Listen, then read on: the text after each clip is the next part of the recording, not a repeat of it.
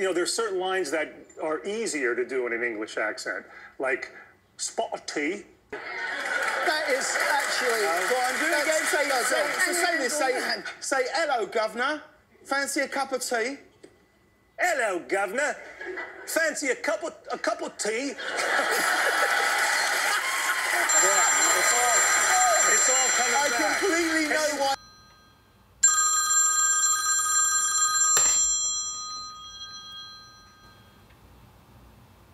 Hello? Teacher Vic, it's me. It's Hugo. How you doing, old boy? I'm fine, thank you. How are you? Where are you exactly? Listen, I'm in Monte Carlo.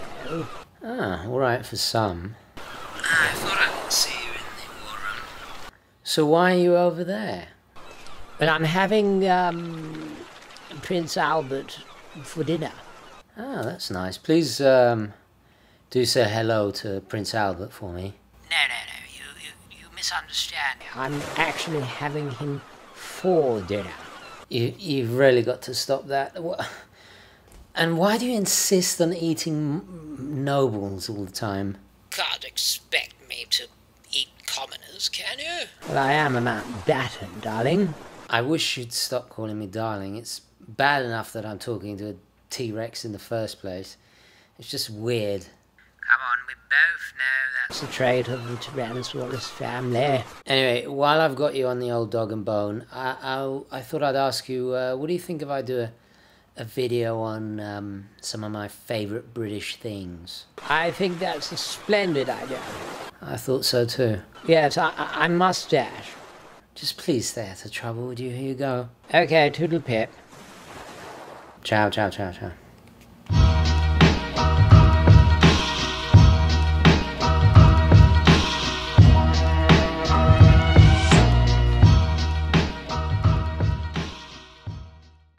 Okay, hi guys, and welcome to the show. And I see in the viewfinder, perfect timing, we have the clock face of Hampton Court Palace, that beautiful astronomical clock there. And we are talking about British-made luxury products. Now, of course, before I get into this, I'll do a quick wristwatch check. I'm wearing my hammy, the darling little hammy that I just purchased. In my opinion, one of the greatest Hamilton watches, the peak of their watchmaking prowess. If you missed the last video, have a look back. It's quite a fascinating little horological story behind it. But anyway, we're not talking about watches today. We're talking about 5 British brands I use every day. Now, a little disclaimer. You guys know, if you've been following me for long enough, I have a penchant, or I guess not. No, that's not the right word. It's a French word. Can't use that. No, I have a love for my British, especially sartorially. Well, actually, it extends into all kinds of things, but probably clothes especially. It's what the Brits do so well. However, a lot of my favorites, like for example private white outerwear, I don't wear in the summer for obvious reasons. It's like 95 degrees here. Shoes, if I bring in my shoes, where are they? Here. You know, my chukka boots, my favourite, my John Lobbs and my Clarks, you know, typical British brands there. But I don't wear those in the summer. What else? My jackets that you may have seen me, the tweed jackets are fairly traditional, but you know, my jackets, I love my Dax, my Mark Darcy, my Roderick Charles, all very, very quintessentially British brands. However, as summer, it's far too hot to wear tweed and all the rest of it, all my wool overcoats and etc. But there are 5 things that I always use without a doubt every day of the year, and I think it's very, very worthy to share with you guys. So let's start off with number 5. It is, of course, tea. Now, if you know me, you know that in the mornings I'm a big coffee drinker. However, in the afternoon, so I go from Italian in the morning to British in the afternoon. I can't live without a good cup of British char. If you've seen my videos when I'm in London, whenever I'm in London, it's just tradition. I always go to Fortnum and Mason. It is an institution, a very, very English, age-old institution. My family's been shopping there for generations. They were founded all the way back in 1707. It's an upmarket luxury goods store. Their flagship store is in Piccadilly. If you've seen my videos, I go every year and I stock up. Me and my wife go, and it's a tradition. It's just one of those things. They are also a royal warrant holder, famously known for their exotic foods, everything from quail's eggs, caviar, everything you could possibly imagine. Their chocolates are to die for. They also have a very posh tea rooms, which I totally recommend. And of course, their hampers, which is, well, it just is not Christmas without one of their hampers. Another tradition we do absolutely every single year. But through the wonder of the internet, I don't have to fly all the way back to stock up. I can now order it on Amazon. And by the way, there'll be a link to all of the products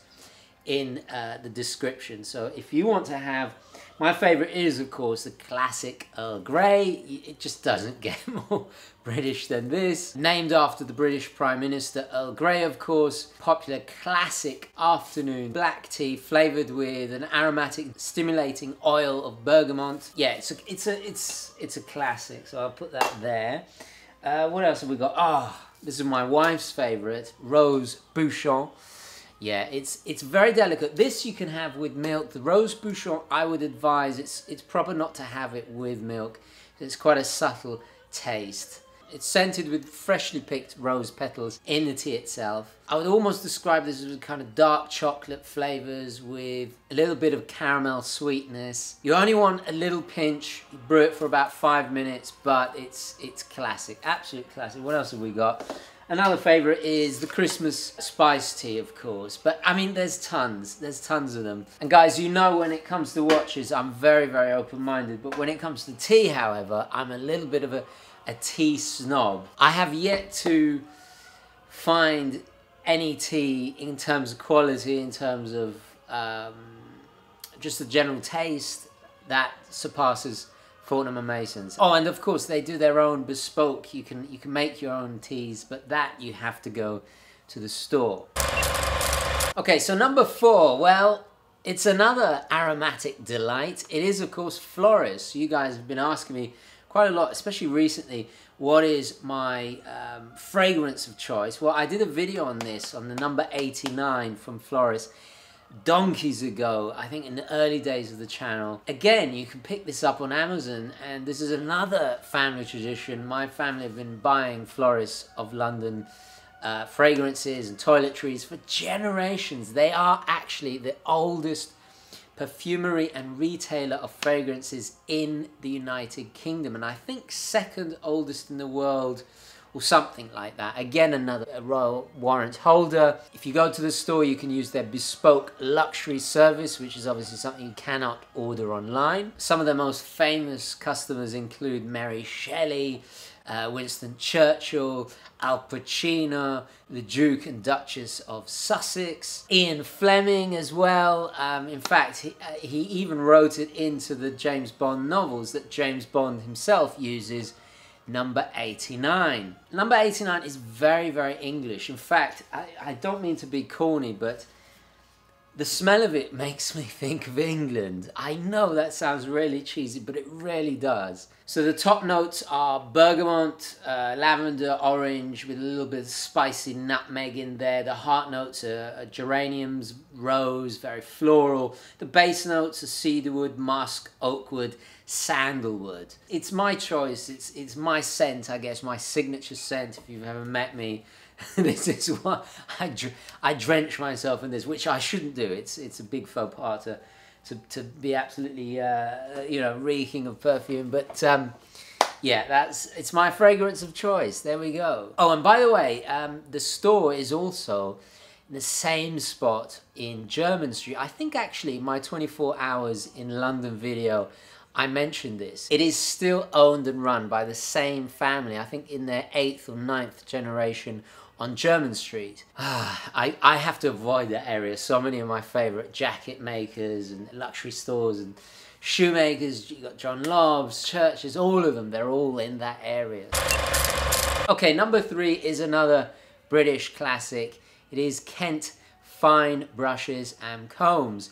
Now, this is actually, despite being a luxury product, they're very affordable. These only cost a few bucks. You can buy them online on Amazon as well.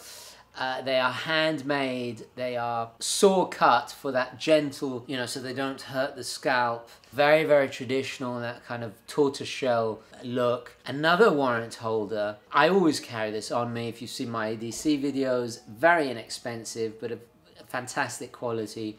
Made in England, the traditional way. And I think I have, if you saw my bag video or my bag dump video, which is not a very unglamorous way of putting it, but you know, when I shared what was in my bag, I have the foldable ones, which are great as well. I'll put a link to that as well. Okay, number 2, it is of course Carl Friedrich. If you've been following the channel for long enough, you know I have a massive love and admiration for this brand.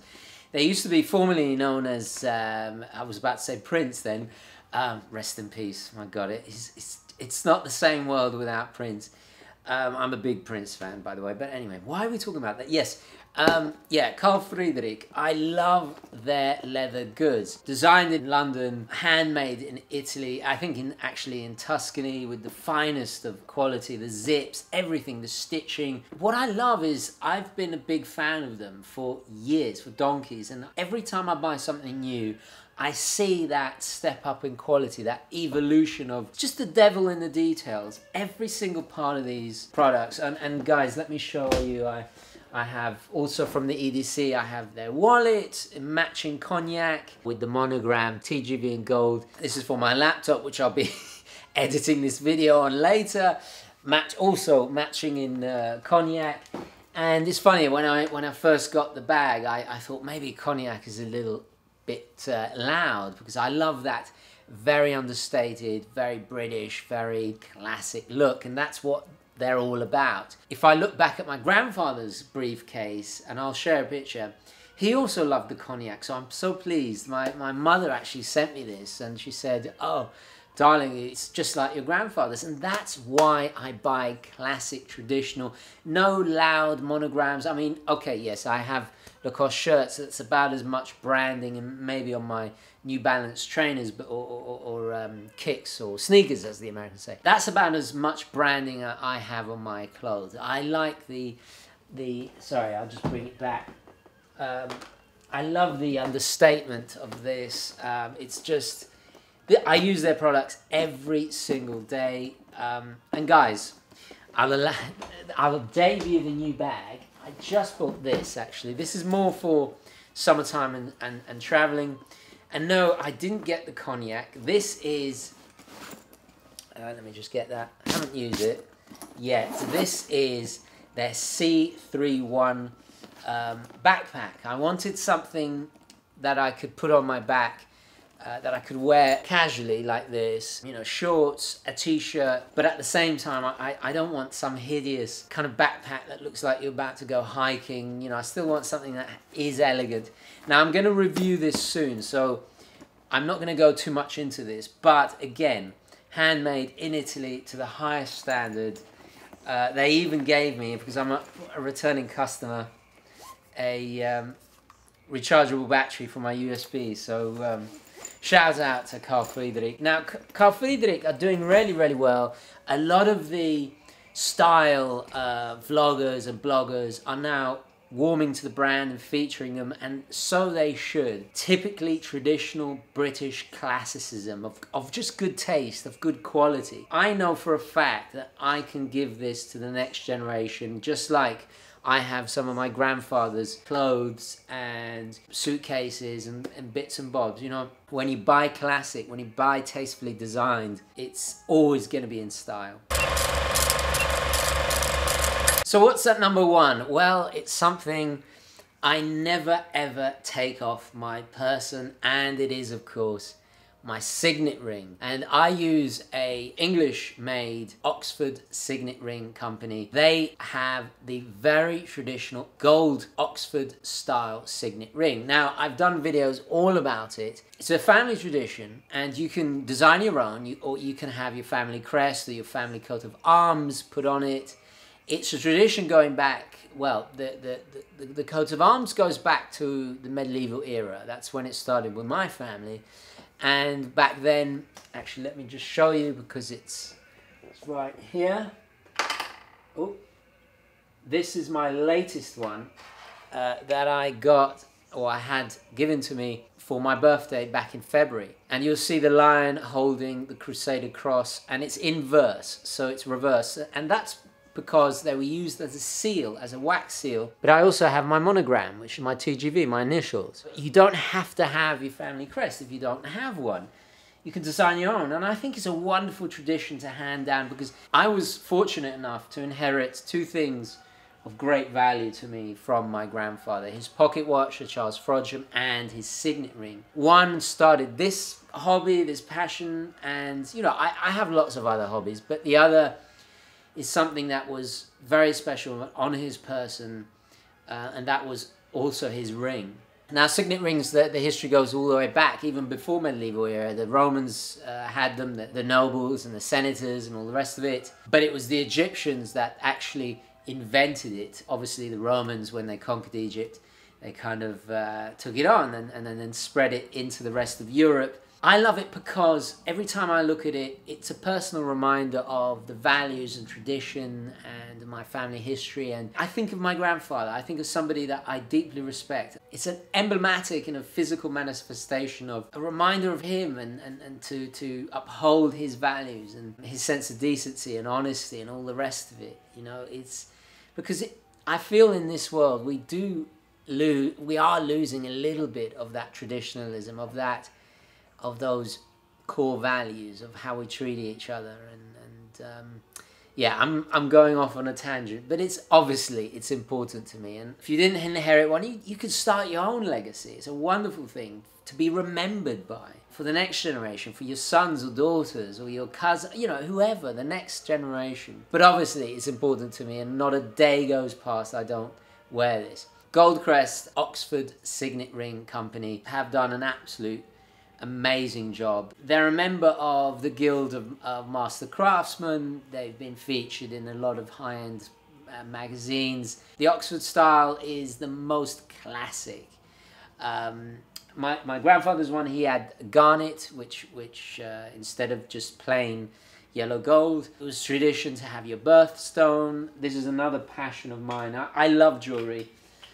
I'm obsessed with gems and precious stones. It's another passion of mine. Oh, and I'll add the link. This is a great book. So that's my 5 brands. Let me know if there are any British luxury brands that you can recommend, that you use every single day. Please do share in the comments below. Anyway, I'm gonna leave it there. Thank you very, very much for watching. Please don't forget to like this video if you enjoyed it and found it useful. And as always, guys, I will catch you in the next one. Okay, ciao.